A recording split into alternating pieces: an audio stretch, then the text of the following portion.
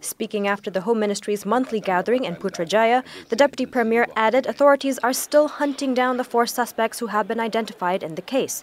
On the possibility that the murdered man's gang would retaliate in a very public manner, Datuk Seri Zahid, who is also the Home Minister, said police are ready to face it. However, the Deputy Prime Minister declined to name the 2 groups or specify the reason behind the clash. Kita sedang melakukan siasatan terperinci, tetapi kita telah mengenal pasti mangsa dan 4 orang itu memang 2 kumpulan kuasa gelap yang berbeza, dan kita yakin terdapat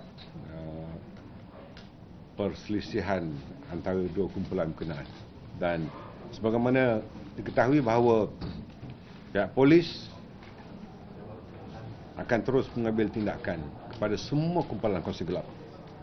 On Sunday, the man who was in his 30s died after being stabbed by assailants and run over by a car at a petrol station in Taman Pelangi Johor.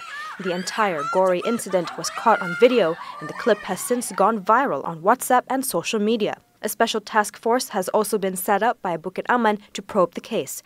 However, further details on the identity of the slain man has yet been disclosed by police. His funeral is expected to be held on Thursday.